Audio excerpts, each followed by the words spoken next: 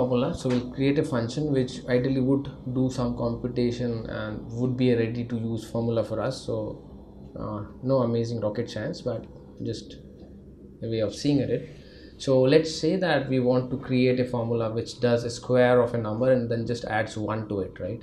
So we'll create a function for that. So that would be something like this. So let's name it as w, and the function command, right, in which I'm saying this is the number which is supposed to be collected, and I'm just saying return. So you can do something like this also. So the operation can be done at real time within the return, right, and just say +1.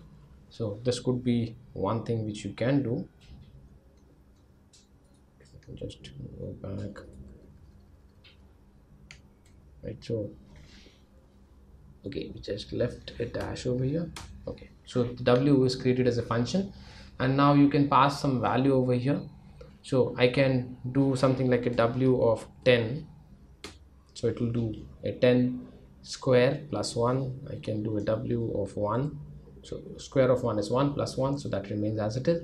Incidentally, I can even pass a w wherein I can say a c, where I'm saying 10 comma 20 comma 30, right? So it will do it for vector also. And if I want this c to be first stored in something, say a, and then I want to pass this a, I can pass that a in w. That will also be doing the same thing, right?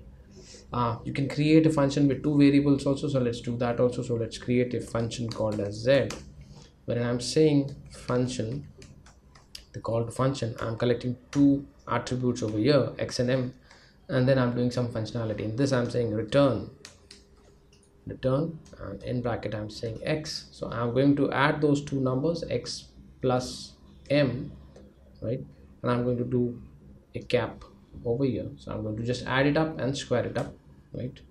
Okay, just let me bring it on the same line, control enter. So you have created a function z. Now you can use this z, and inside that you can pass 2 numbers, right? So you can pass 2 comma 4. So it would do 2 plus 4, that is 6, and square of that, it's 36, right? So let me just wipe out the whole object so there's no confusion. Okay, so now let's consider a continuous function f of x. So here we're getting a little bit into mathematics, when we're saying we want a continuous function wherein x square of x plus 3 times x plus 3, if x is a value less than 0, if x is a value less than 2, then it should be x plus 4, and so on, right? So if you want to do something like this, you can just convert that into mathematical form like x cube, right? Or if x is something which is greater than or equal to 2, then I want to do something like an x cube plus 5 times x minus 7. So basically you would have done this with an if else statement, but if I continuously want to use this, obviously what I'll do is I'll create a function for this, and I say that as conti x, say just a reference, and x is capital, just to give me a reference that this is a continuous x function, and I say function call, and inside that I just pass the value of x, and then I write an if else inside this. So I say if else. Now this if else is not a looping statement, this is the internal r function. So I'm saying if x is less than point, say less than 0, then I'm saying which of these things is applicable. So I'm saying then I'll do an x square, right, plus 3 times x plus 3, right, else. So again it will be an if else over here, that's a nested if else. I'm saying if else x is less than 2, then I'm saying do an x plus 4, right, or else it would be an x cube, so raised to 3 comma, oh sorry, x cube plus, remember x cube plus 5 times x plus, no not plus, minus 7. That's what is the functionality expected, and that's how we will close it. So I can just close this whole thing, run it. So that's my function which is created. And now when I call this function const I just need to pass the value 10. So since 10 is obviously not less than 0, right? It's not less than 2 also, so it should be squared and then added with the 3 times of x plus 3, right? So that's how it will work, right? Okay, so now we'll go ahead and see as to how you can use and write a function where input is a matrix. So till now what we are doing is we are just passing values. If you expect that the input should be a matrix such that in an output the matrix is returned, but with every even number n the matrix is twice its original size. So you basically want to do a square of the matrix which you're passing, right? So first of all you'll have to create a function for that. So say mat function, so function bracket, and obviously there has to be mat, something has to be there. So you're saying that just as mat data, and inside that you are doing the functionality where you're saying mat data box bracket mat data percent sign, taking the modulo equal to 0, right? So just checking that condition, then you're saying 2 times of mat data box bracket mat data modulo 2 equal to 0, right? And then you're saying mat data just to print it, right?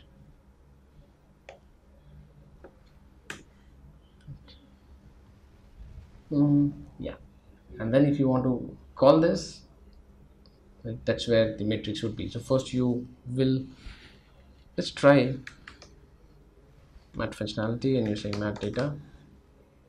Do you think there would be something? Because mat data doesn't exist, right? So you'll have to write this. So you can say mat data is matrix, and say the data is c 1 comma 2 comma 3 comma 4, and I'm saying end row is equal to 2 and col is equal to 2, and you're saying by row is equal to true.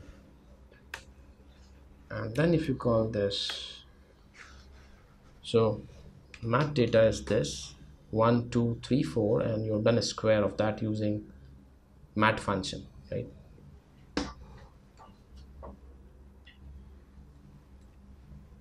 So now we'll do some complex functions in R. So let's just clean up the whole thing which we have over here.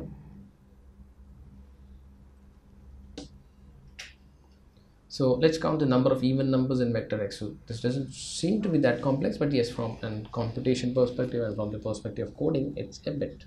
So let's have a look at that. So let's say even count. So I'm creating a function which is just going to count even integers in a vector. So if you're going to pass a vector, it should count only the even numbers. So you're saying function x, so this is the vector you're going to pass over here, and here you're going to first do something like an allocation of k is equal to 0 first, so that no garbage data is kept in k, and then you're going to run for n in x, right? So over here it's going to say that okay, for n in x, if to give the condition statement over here, if n modulo 2 is equal to 0, which means it's an even number and not an odd, then you're saying, let me try this with a loop, then k is equal to k plus 1, right? That's what you're doing. Else you're saying,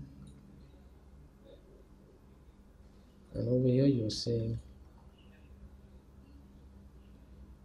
return the value of k.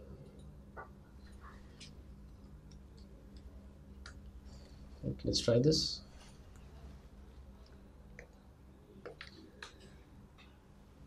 Object x not found. Okay, okay, it's fun and we have written function. Okay, so let's try to use this function. So we are saying even count and let's say 3. So it's not giving you. So now when you're debugging a function, you need to be very sure, because the function, when you're running it, if the syntax is correct, it will run through, but if the functionality is wrong, it won't give you that, right? So you'll have to check that. So you see K is a capital K, so I'm going to make it a small k and rerun this. And now if I run this, it's giving me that the count of even numbers is this. Let's try this: 1, 2, 3, 4. Obviously you have to collect this as a vector, so I'm just putting it as a concat, right? So it's not helping us over here.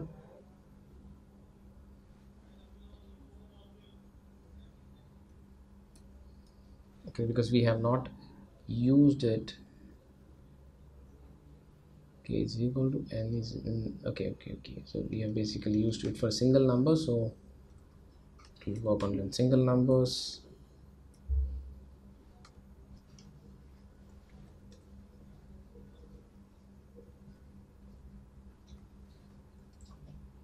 Okay, so it's what is happening is that the functionality which we have written is for counting only one element over here. Now you could replace it over here by removing this part, right, and just saying this return should be not over here, but maybe if you can put it over here and rerun this whole thing.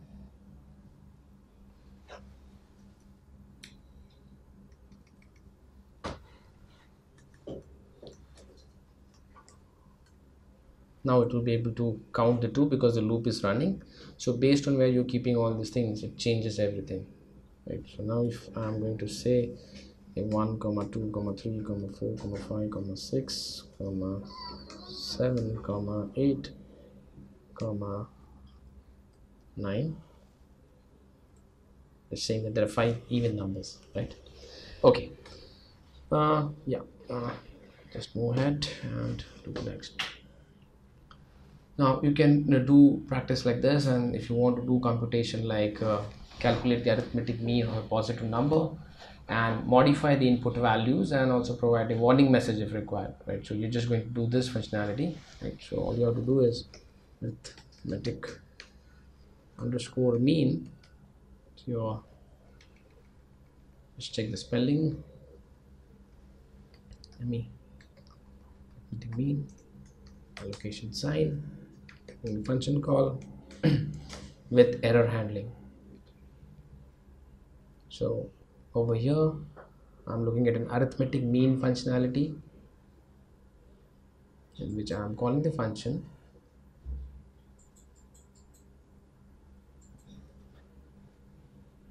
Yeah, so I'm going to pass the value x over here, and I'm saying na dot remove is equal to true, is equal to false, and then I'm saying as a looping statement within these two, if, right, in the if statement I'm saying check not is dot numeric, right? So I'm first checking whether it's numeric, and then I'm giving the opposite of that over here, and if it is so, then I want a warning, and the warning is that converting x to be numeric. This is the statement which I want, and at the end of this I can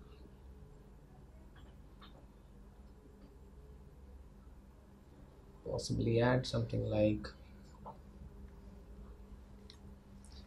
x allocation sign as dot numeric of x. I'm just doing this over here, and this one is removed, so I will give the warning first and then I'll do the conversion. I'll also do an if, wherein I'm saying if any is dot NA. So if there is an NA out of the values in X, and if X is less than or equal to 0, that's a condition, then I'm saying stop. That's a command, stop. I'm saying X dash. So I'm just going to give an X double so that it can pick up the data.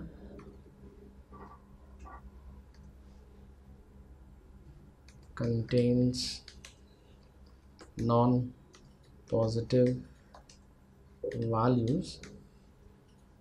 Just close it, and then just come out of here and then say mean of X comma NA dot remove is equal to true. So I'm actually going to give the output after removing this. So let's run this, and then you can just pass some values over here.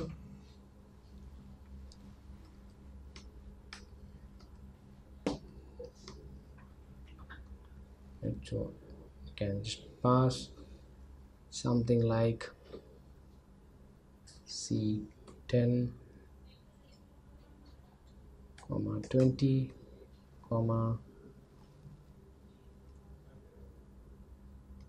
10. So it's saying that you had to convert because I had passed something as string, right? So it's handling the error. Okay, so now I'm going to create something which is a factorial function, right? So you must have done this somewhere in some other coding language. So how to do that in R by encapsulating that in a function call. So factorial, there's already a function for factorial, but we're defining a user defined function, and in that function I'm saying function X. So I'm going to compute the factorial for X, and if the logic is if X is equal to 0, then you're going to say return 1. Why? Because the factorial of 0 is 1, right? And you're saying else, if that's not the case, then return X multiplied by factorial of, you see what we're doing over here is we are calling the factorial function which you are defining again within the call. It's reusable, again giving a call over here. Close it and just try to run it, and let's test this now. Factorial function, let's say 2, that's the factorial. For 3 it should be 6. For 10 it would be 10 into 9 into 8 into all those things, right? And for 0 it should be 1. So it's 1.